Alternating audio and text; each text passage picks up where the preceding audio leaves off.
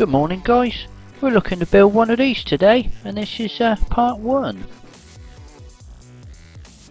So let's get started.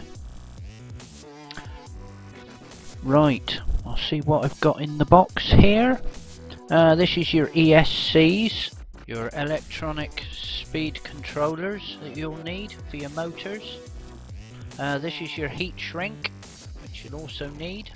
As you can see from the video, I've already assembled with the nuts and bolts, which you can see in front of you. This is basically the HJ450 that you can probably buy on eBay and plenty of other hobby places. It will also work as your circuit board, so all your electronics can be soldered onto the board, like your power leads for your batteries and bits and pieces like that. These are your motors. These are Emax 2212, which are 980 kV. Very good quality motors. Right, first things first, what we're going to do is we're going to solder up the ends of these cables. Tinning, I think you call it over there in the States. This is your packet of fixings. You can have your screws and your top to attach your rotors onto the top of here.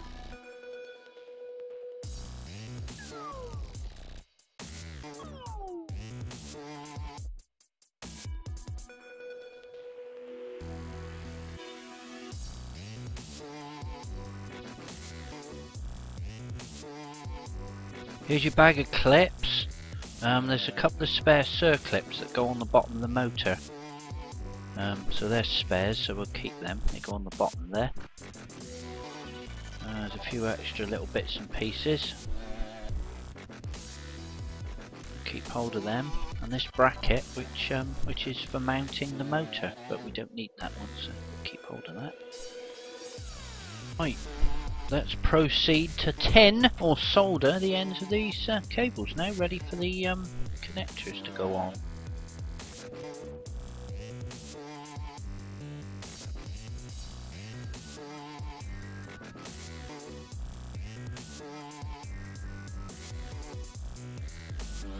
Right, now we've tinned the end, we're going to fill up these connectors with solder. So what we're going to do is we're going to take the connector, put it into something secure, and then we're going to fill up the ends with solder so that we can add it to our our wire. And then once we've done that one, we'll proceed to do it to the rest of them.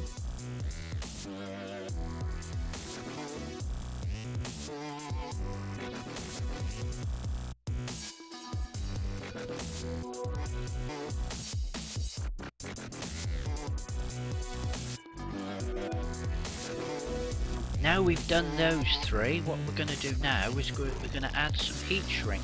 So cut a small piece of heat shrink, maybe about 1 inch long, slide it over the end of the connector, and then what we're going to do then is we're going to heat it up, and then that's going to give us a nice clean joint, hopefully, with a bit of protection around it.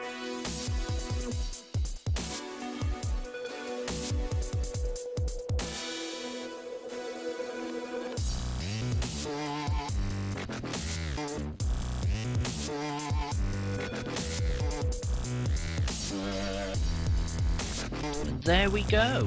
There is our heat shrink, as you can see there, all nicely heated. Now we've got to do the other three. So let's get on with it.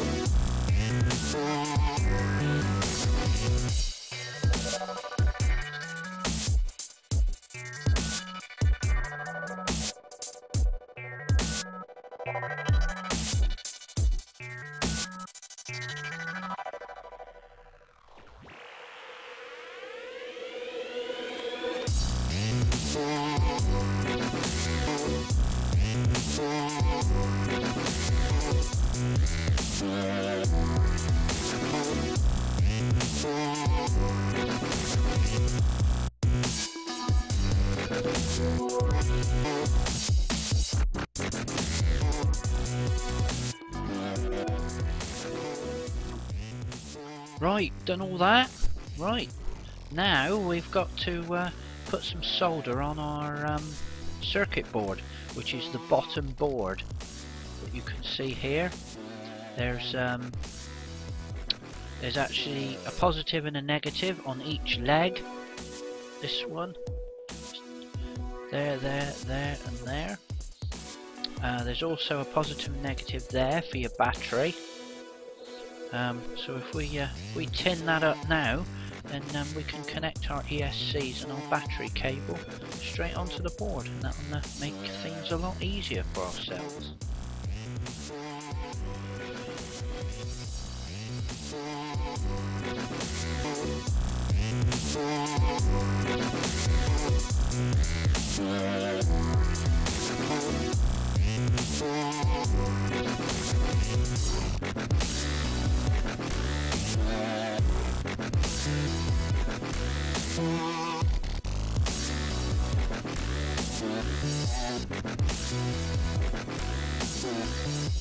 Well, that's nearly it for part 1, guys. If you want to check out part 2, we'll have the installation of the ESCs and some of the other bits and pieces. So, thanks for watching, guys, and I'll see you next time.